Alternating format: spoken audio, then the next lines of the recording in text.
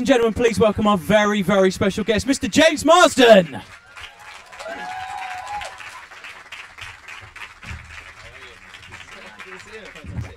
Hello. James, welcome. How are you, sir? I'm great. How are you? I'm good. Welcome to London. How long often are you in London? How long have you had to chance to kind of look around? I'm not in London enough. I love the city. I came in on Saturday with my son, who's sitting over there, and we had a few days to sort of see the city a bit before we jumped into all the press for the movie and everything. So it's always nice to come here and hang out. Yeah. Hey, well, the weather's been beautiful. It's astounding how. Yeah. Don't get used to that. Mate. Don't get used to that. It's great. I wasn't ready for that. It won't last.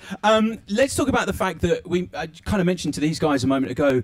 Your movies define genre. We tried to kind of put you in a particular genre. It's very difficult to do when you kind of look at Lee Daniels, The Butler, to 27 Dresses and Superman. I mean, the list goes on and on. How do you make those decisions of what movie and when?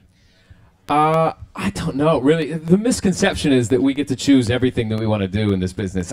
I take the scripts that come my way, and within those opportunities, I just try to pursue the ones that I feel like I belong in. I don't know, or that just I'm creatively inspired by, I guess. So yeah, initially it wasn't like a plan to jump around and do comedy and do drama and do action. It was just like whatever job that comes my way, I'll take it. It's like it's like balancing being a creative artist and also paying a mortgage. Yeah, of course. Yeah, but later on, it's like, all right, you can, when you have the opportunity to be judicious about what the types of roles you take. It's more interesting to me. It's one of the great things about being an actor is, you get to play several different types of people. And does it become part of who's directing a movie as well? Obviously working with Bryan Singer quite a few times on X-Men, Superman. Is that important to you? Are you kind of doing a little tick list of who you want to work with? Because I know you're very modest about the way that it works, but you are in that position that you could choose movie via director or story or. Yeah, I think I mean, there's always different degrees of I was gonna say celebrity, but that's not the right word. But like you have I've been doing this for about 20 years, and I feel like I've sort of gotten to a place where yes, you can be decisive about. I want to work with that director. I want to work with that actor. This script doesn't feel right to me. I'll pass and I'll wait on something else. But to me, the best directors, I think, are the ones that I want to work with. Meaning, people say, "Who do you want to work with?" Actors, actresses. To me, it's all about directors. It's about material. It's about the scripts. And then, as an actor, you're so vulnerable on set. You can give the director 10 different takes, and he can choose a bad one and put it in the movie. And so you want to believe in your director because you're.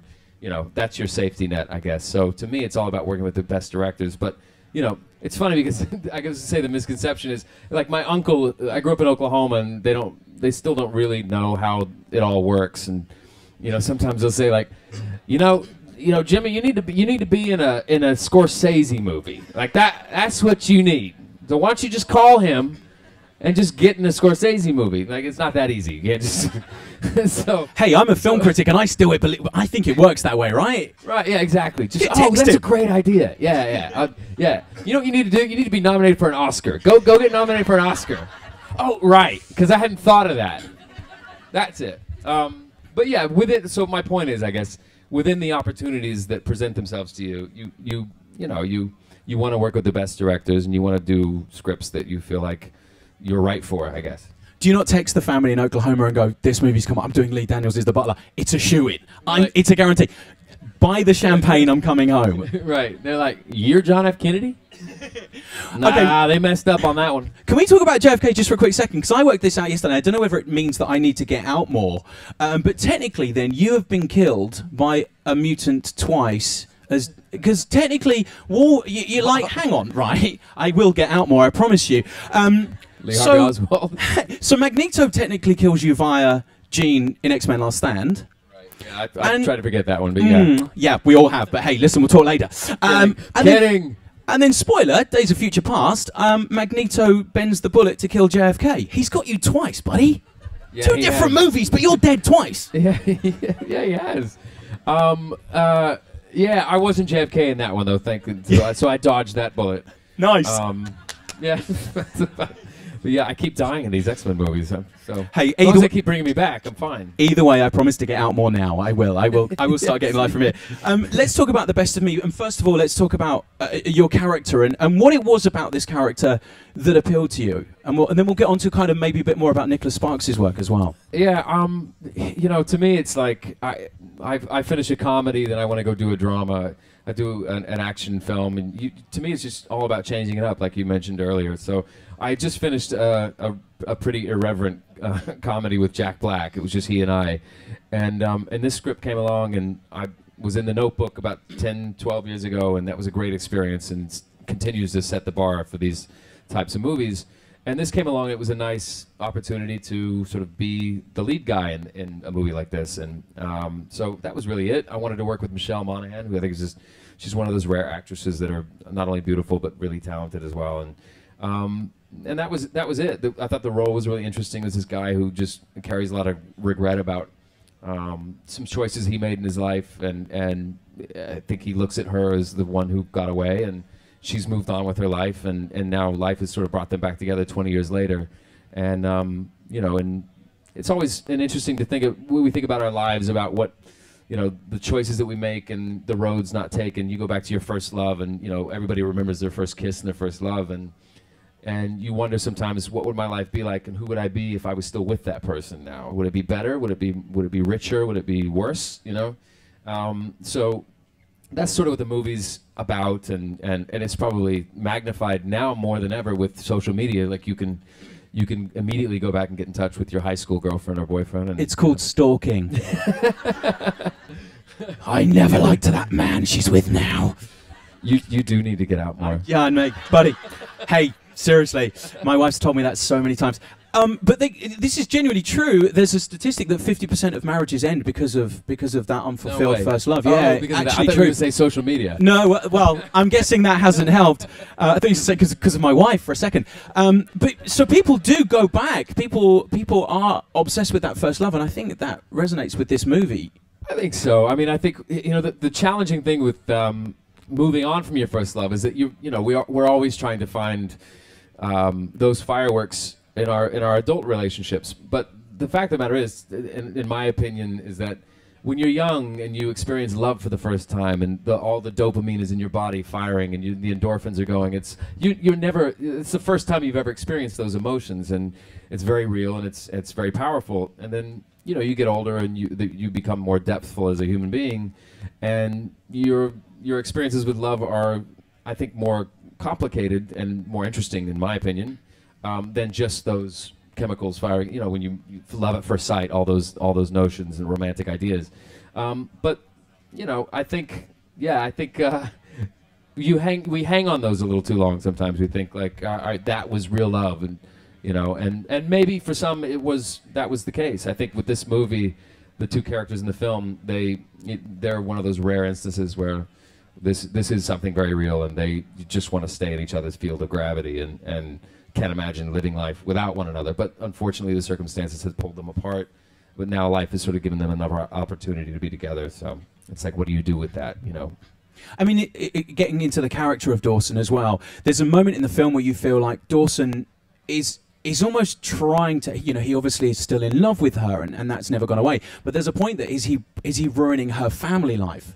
And it goes in this really interesting character trait. I mean, obviously we know what we know about her life through watching the movie, and you guys are going to experience that. But there's a moment where, does Dawson feel that pressure of, what am I doing to this woman? Well, I think what the character that I play in the movie, he's a really good guy. He's kind-hearted. He tries to make the right decisions. He's not interested in putting any negativity back into the world. And he does recognize the fact that she's married with the kids and all of that. But I think his love for her transcends even them being together to some degree. It's like, when you love someone that much, you really just want them genuinely to be happy, however that manifests itself in whatever shape or form. So he would not want to wreck that home or go in there just for selfish reasons. He just genuinely wants her to be happy. He asks her that in the film. And to me, that's like the ultimate romantic gesture, is you're willing to give up your own happiness and what you want for somebody else. Let's talk about Nicholas Sparks, an incredible body of work, and obviously you mentioned The Notebook from earlier. Am I right in thinking that you didn't meet him on The Notebook? I did meet him. I met him at the premiere, though. He was briefly on set. Okay, so obviously you didn't have him to fall back on in terms of character pieces at that point? Yeah, no, not really. I mean, Nicholas writes the novels, and then the screenplays get written, and they become their own thing. I mean, sometimes, a lot of the times, we try to keep as many elements of the book in the screenplay, and that's a challenge because you have to keep it at around 110, 120 pages. But he's very supportive. He loves the fact that these films are getting made, and he knows that he does have creative control to some degree. He says, all right, well, you can't change too much of it, but you can have a certain amount of creative license to, to make it right for the film, to make it right for cinema. But yeah, he just loves being on set, watching it all going. He's the smiliest guy. He comes on set, and he's just, yeah, he just loves the fact that his book is being made into a movie, and they're tremendously successful. So it's always good to have him around. But yeah, I didn't actually meet him until the premiere. And what about in terms of this movie? How much creative control do you have over the character of Dawson? Yeah, no one vetoes me. I think he should play rap records. But I mean, can you go in and kind of, because you are the same age as this character, there's there are similarities in terms of obviously not depth of character, but that you are putting your mark on this character. Is it on the page and is it perfect, or do you kind of feel, hang on, I feel he would do this, or I feel he would say that? Yeah, you have some creative latitude with the director and Nicholas and the screenwriter, and they want you to be comfortable, and they want you to feel like it's right for you, and that, like you said, you're putting your sort of creative stamp on it. I mean, that said, when you gravitate towards a good script or an interesting story, most of the work's done for you, and you wouldn't want to go in and just completely change it, change it all. You're wanting to pursue that project for specific reasons that are on the page already. But that said, yeah, sometimes when you read a scene, it's one thing, and you see it in your head, it's one thing, and then you get it up on its feet, and you're now opposite Michelle Monaghan doing the scene, and with the director Michael, and it's different in some instances, or something feels false. He's very open to changing. The great thing about shooting films is that, and not being up on stage like now, is that you're going to see my mistakes now. But if you make a mistake or something feels false in a film, you cut it out, or you do another take, or another take, or another take, just trying different things. So great directors will always allow you to have a little bit of creative freedom to mess around with the character and maybe change a bit of dialogue here and there to make it feel organic and real. There's a love scene in this movie, and I saw Michelle talking about this. I don't know if you want to elaborate, but am I right in thinking that this went on for quite a while? I mean... Did she tell you? Hey, it's Michelle Monaghan, right? I would go with it. I would be like, don't cut, for the love of God, don't cut. I'm still going. Well, please edit that. Please, please edit that. Get out more. She. Do you know my wife? Don't answer that either. Oh, I'm sorry. No. Did she mention how long that takes? No, it doesn't matter. Okay. Oh, sorry. I thought we were going in a different direction there. The take. Yeah. No, she didn't. I just read that no one yelled cut for quite some time. Yeah, there was a pretty intimate love scene in the movie, and it was beautifully lit, and we were in this old abandoned cottage in the bayou in New Orleans. It was very romantic. It was beautiful magnolia trees and Spanish moss hanging down, and we were kind of all sweaty. and one thing about digital, obviously movies now are being shot much more on digital nowadays than film. It's very rare to shoot a film with film actually nowadays. And with film, you would shoot for about one mag, which is like the mag that you put on top of the camera that carries the film, will last about 4 or 5 minutes. With digital, you can go on for like 15 minutes without changing the card in the camera. So the director was like, all right, action, we take each other's clothes off and get into bed, and went on for 13 minutes, I think. I want to shake your hand, buddy, because that's amazing. Well done. Which is, yeah, I wouldn't say that's really representative of, that's the magic of movies. Sorry, I'm getting graphic. I think 13 minutes is perfect time. I didn't see a problem, buddy. Like that. Yeah, so I wasn't going to yell cut. It was me and Michelle. It was great. Well, yeah. I mean, I think this is a perfect time to move on. It is. I mean, a movie to like get out. this rests on the chemistry between the two of you. It really does. And before we talk more on that chemistry, let's take a quick look. This is the scene in the movie where you guys have dinner after your first meeting after 20 years of being apart. Take a look at this. Yep. Yeah, couldn't you have gotten bald or fat or something? Yeah. soon enough. I mean, you know, you can obviously see from that clip the chemistry, and we were saying about a movie like this really does rest on the chemistry. You know, this is what will make the movie work or not. You can have the best script in the world, but if you two guys, you know, can't bring that to the screen, it won't work. Did you feel a pressure from that? I didn't necessarily feel the pressure of it. I mean, this is a unique one of the success stories of the Nicholas Sparks movies was The Notebook, and undeniably the chemistry between Rachel McAdams and Ryan Gosling. That would have been a very different film, wouldn't it? Ryan Adams. That would have changed the summer of '69. I can tell you. That's pretty good. Was that, you know, you see them on screen and it's like they're both on fire. It's like they're yelling at each other and screaming and, you know, and laughing with one another, laying in the street, and, you know, we all want to see all of that. So yeah, that was the prototypical there. I mean, that's the chemistry that you want to shoot for. The scene you just showed it's a really delicate scene in that when they come back together after 20 years, there's been a lot of damage done, feelings hurt, and not betrayal so much as just she felt, I don't want to ruin it for you, but it's there's a lot of careful dynamic between the two characters here, and this is one of the first moments where you see them sort of opening up just a little bit, and this is just the beginning of it, and then they end up relaxing even more than what you just saw, and there's even more chemistry. So I didn't want you to think that was the extent of the chemistry, basically. So they're being very careful with one another because there's been a lot of pain, and you know, but yeah, we were allowed in that scene to kind of improv a little bit here and there and just kind of have fun with that.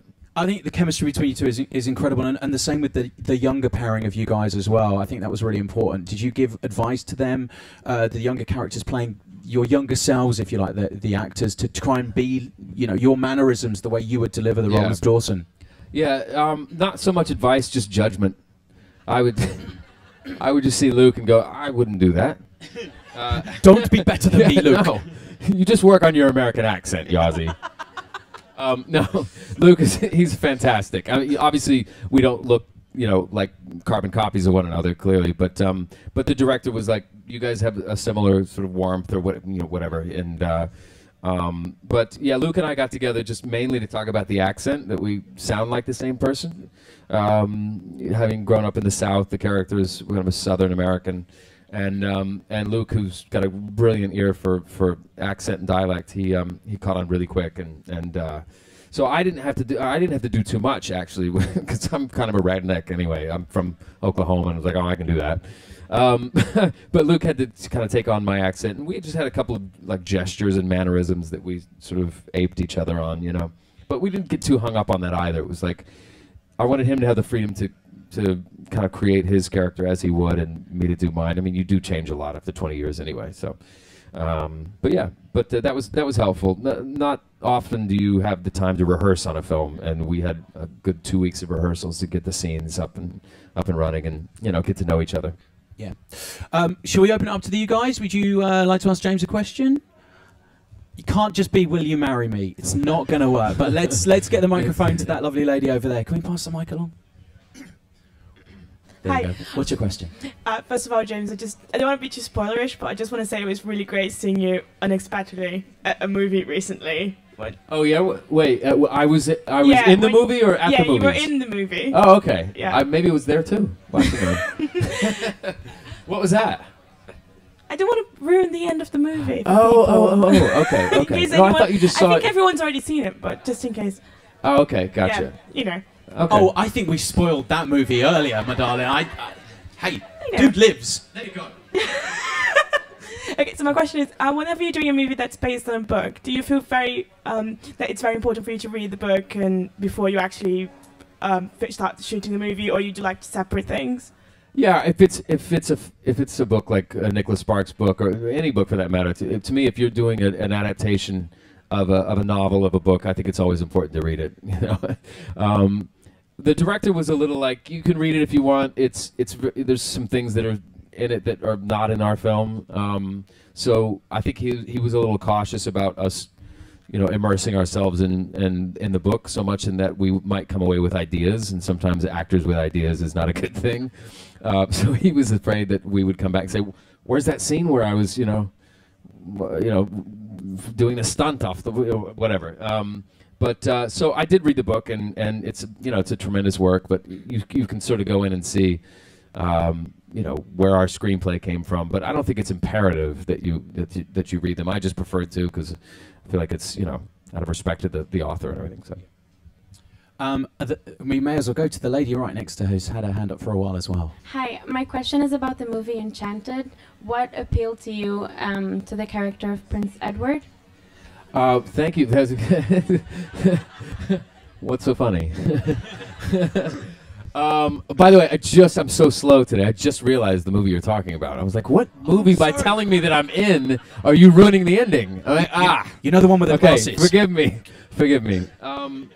Yeah, so Enchanted came my way, and it was really just to play the prince, and I had to audition, and Amy did as well, and neither of us were asked to sing, actually, and Amy and I both come from musical theater backgrounds, and we like bold actors and stage starved actors do. It's like, hey, we can sing too, and it's like, oh, can you really?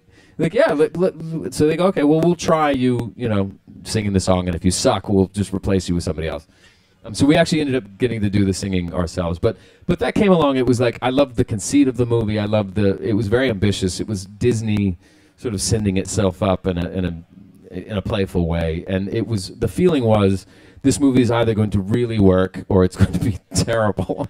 And that was never more obvious to me than the first day, where I was on a bus in tights with big puffy sleeves and a sword, and a bunch of tourists in Times Square looking at me like, what the hell are you doing? Like, he's really jumping the shark. And I was like, I hope this works. But me and Amy and Timothy Spall, the brilliant English actor who played my valet in the movie, were just sort of, it was like the feeling of standing on a ledge going, all right, you're going to jump? I'll jump if you jump. And you have to commit yourself to a movie like that. And we all did, and it just worked out. So it was a joy to work on, and the score was brilliant. And those are the types of roles that don't come around that often. It's just, you read it and go, I know how to do this. Please let me do it. And they let me do it, so it all worked out. That's a great film. We have a lady at the front here. Oh God, I'm so nervous. So am I. I have so many questions. Cyclops! How many questions can I get? As many as you want. I mean, how many do you have? So many. Oh. Could we pick the best one? And if it's really good, I'm going to steal it for the next time he's here? Could you will open SNS and like Twitter or Instagram's account for fans to follow or interact? My son's over here looking at me like he knows that I'm not on Instagram, I'm not on Twitter, I'm not on Facebook, and unfortunately there's a lot of fake sites out there that are not really me. I'm really behind the times.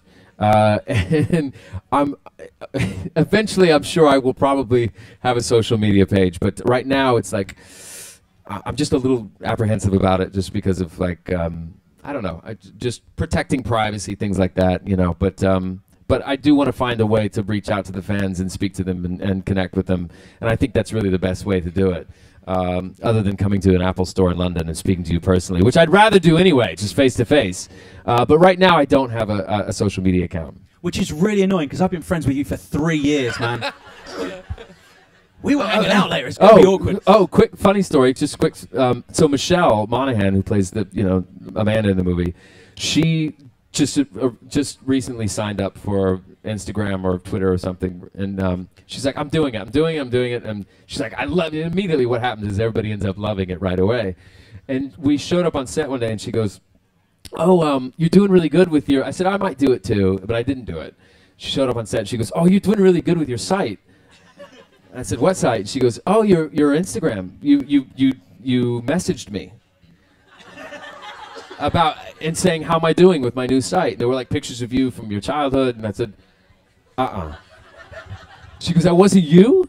So it's just the idea that someone could create a site and then reach out to a friend to co-star, and she's like responding to him going, yeah, Jimmy, you're doing a great job. It's great. You had fun. Maybe not so creepy. Just to, you know.